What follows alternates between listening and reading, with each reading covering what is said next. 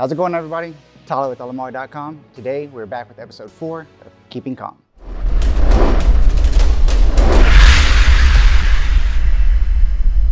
If you haven't watched the first 3 episodes of this project, I would highly suggest going and getting right up to speed. There's a lot of good content on the progress of the car so far. In episode 4, we're going to be focusing on the engine bay, the undercarriage, wheel wells, getting all those cleaned up and restored. So in episode 3, the car headed off to paint, went over to Anderson, got a fresh coat of competition orange paint. Car is back in the shop, looks great. Everybody's super excited to get started on it. At the end of episode 3, we did say we wanted to go with the interior first, slight change of plans. And now we're gonna do the engine bay and the undercarriage. The O2 valve's seen a lot over the last 17 years. It definitely needs a good cleaning of probably a lot of parts replaced. So Landon's gonna run through there, get it all cleaned up, address what needs to get changed, and it should look like a brand new motor once it's done.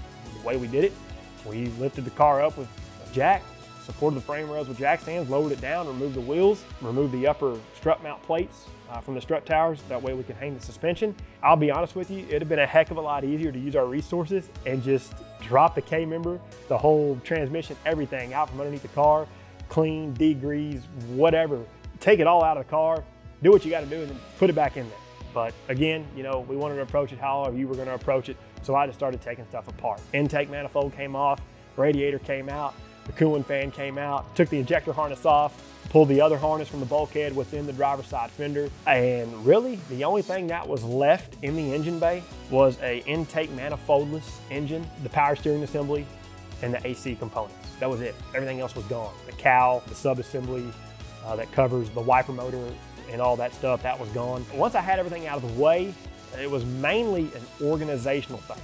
You know, getting stuff organized, putting stuff where it needs to go, put things in Ziploc baggies, put tape on things, write stuff down, take pictures obviously before you take something apart, especially if you're doing something this involved. And from there, it was just start going to town, you know, clean and degrease the strut towers, you name it, we cleaned it. And really what we were chasing, obviously, you know, we had a beautiful paint job. So if we pop the hood on the thing, the engine bay at least has to reflect, you know, all the money we spent to get the car painted. One of the main areas we had to fix regardless, what appeared to be some battery acid leaking because it had made its way past the battery tray down into that frame rail. It had really ate it up, but we were kind of able to save it. Of course, you know, we used a grinder, some sandpaper, prepped it and removed most of the rust that we could, and then came back with a primer sealer, and then shot the engine bay except for the firewall, which, you know, for the most part, you know, still looked pretty good considering the car's age. And for those of you wondering as far as how did we paint the engine bay, we just went down to our local automotive paint shop, gave them the paint code, and they mixed us up a couple of rattle cans of satin comp orange, which is basically base coat and exactly how Ford painted, you know, the V6 and GTs during the 99 to 04 timeframe. The only cars that had clear coated engine bays were the 99-04 Cobras and the 03-04 Mach 1s.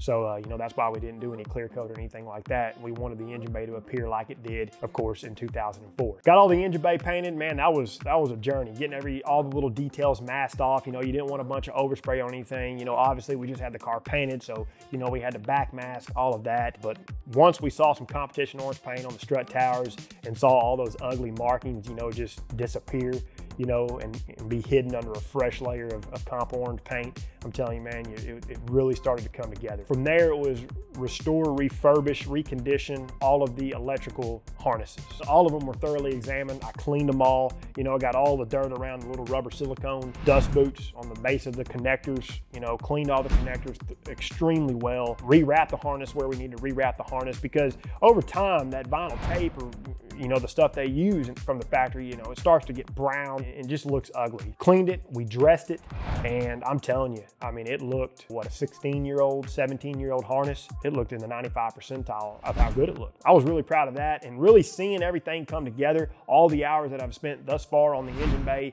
that's your motivator. Seeing the things progress, get finished, that's what keeps you going on something like this. So once all the harnesses were clean, dressed, properly reconditioned, forgot to mention, you know, I had to repair pigtails. Did some soldering, all that stuff. Some of the connections on the coil-on plugs had broke. I believe the crank sensor connector was also broke. Did some pigtail refurbishment as well. So once all the harnesses were done, really it was starting to chase all the brackets. All the brackets that, you know, have that black E-coated finish. They were all blasted and sprayed with the SEM or SIM black easy coat, which that stuff's phenomenal as well. That's available currently on our site, LMR.com.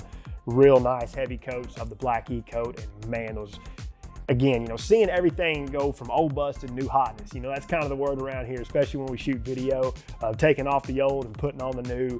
I'm telling you, man, there's something about how much satisfaction there is with this stuff. So the engine bay is probably the craziest transformation that I've seen on this car so far.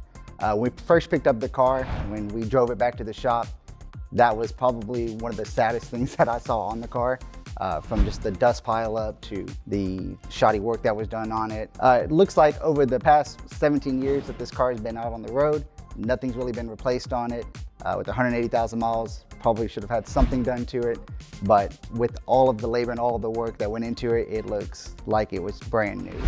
Landan has a really good attention to detail, and I wouldn't want anybody else detailing that engine bay, and he did a phenomenal job, and that really shows. So the engine bay, since we didn't really do too much and we didn't do a crazy swap or anything like that, cleaning it up and switching out some of the parts really helped make that engine bay. We did the battery terminals back to factory spec, switched out the cold air intake that was on it, made it just a nice factory style black color from SVE, and then they took the time and painted a lot of the engine bay as well, refinished a lot of parts, just back to factory spec, and it looks like a nice OEM Plus style engine bay. Aside from all the new components, we reused a lot of the takeoff stuff. For example, stock throttle body, cleaned it as well as we could. Tried to find an off-the-shelf paint that closely matched the, you know, the cast aluminum or bright silver aluminum, whatever you want to call it, from the factory. It turned out all right. Could have been better, sure. You know, you can always chase perfection. But fresh coat of paint, bright silver, you know, putting it back on the intake manifold, seeing everything come together, it was extremely rewarding. As far as hours are concerned, oh God, I don't know.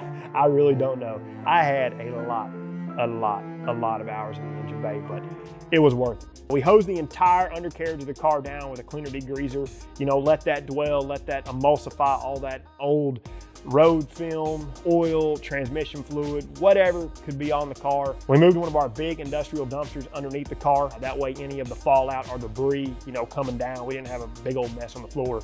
It was all going in our dumpster, and, you know, we could just go dump that outside. Started breaking all that down. You know, we used an assortment of brushes, you name it, and then pressure washed all of that nasty junk off. And it turned out really well. We knew going into it, you know, we weren't chasing perfection on the undercarriage just because of, well, for one, the car was going to be a driver, and two, there was an existing undercoating there that, you know, had already kind of started to fail. You know, we just left all of that alone and, you know, continued to do what we needed to do to fix the car. So after we got all the undercarriage sorted, we moved to the rear fender arches. Spent a little time there. We cleaned the area a little more just because we kept applying our cleaner degreaser. The suds were still a little brown, so we hit it a couple times until the suds turned white. That means, you know, it's not pulling off or removing any more dirt. Once all that was, you know, nice, clean, and fresh, we let it air dry really good. We masked the entire area, the body of the car, any of the suspension or surrounding areas that didn't need any undercoating on it. We got all that nice and masked. And then once all that was done, wipe the fender arch with isopropyl alcohol or a prep spray to get it ready for the undercoating. And the undercoating of choice we used was the 3M rubberized undercoating, which is something we currently sell here on LMR.com. And I'll be honest with you, at first I was a little skeptical of it, but I was blown away. I was really surprised with how the 3M rubberized undercoating laid down. It laid down really, really nice. And the rear of that car really came together with just an undercoating. Once all that was done, that was kind of it for the undercarriage, really. When they first installed the front fender liners, I mean, it made a world of a difference. I've never really seen new fender wells on these cars. And then when they coated the rear wells to match, it just completed the look. You never really see that on these cars. Nobody really spends that much time and that much attention to detail, but once we get wheels, once we get brakes on it, it's all going to come together really nicely. So owning a few of these cars before, I've had dreams of pretty crazy swaps before even the Coyote was around. Obviously, a built Texas block or a nice Vortec or Pro Charge under there. But with the advancements in technology and all the Coyote swap stuff coming out, I think I would like to see a Gen 3 in there. This stuff here, you know, again, going old busted, new hotness, seeing the transition, seeing the turnaround on this stuff, that's the motivator, no doubt about it. You know, that's what keeps you trucking to the finish line. It's hard, it's difficult. You know, you want to give up, you start to see how long stuff takes, but you can't. You got to keep plugging and know that, you know, when you see it and it starts to come together, it's all so worth it in the end. Huge thanks to Landan, Hubbard, Scott. They put in so much work onto this engine bay. I couldn't imagine spending that much time, especially on a stock 2 valve. Their work really showed, and they did a awesome job. Well, as you can see, there was a lot of labor hours put into this episode between cleaning the engine bay, replacing parts, getting it all dressed up, power washing the undercarriage, and redoing the wheel wells. It really looks like a brand new car now. Talking to Landon, I think there's about 20 to 25 hours in just the engine bay alone. We had quite a few hours in the undercarriage, the fender arches, obviously the engine bay. And for 180,000 miles, I've never seen a 2-valve look this good. This part of keeping comp, we're done. We can check that off. Not sure what we're getting into next. Now with the engine bay, undercarriage, and wheel wells all tidied up, it's time to get to the interior. As you saw in the previous episodes, we've already disassembled the interior, got it ready for paint. Now it's time to get ready for episode 5. All right, folks, so that's gonna wrap it up for episode 4, keeping comp, undercarriage, the rear fender arches, fresh undercoating on those arches, and a complete overhaul on the engine bay. Stay tuned for episode 5. We're diving into the interior. We'll catch you in the next one. Until then, keep it right here with the Real Mustang Enthusiast, LMR.com.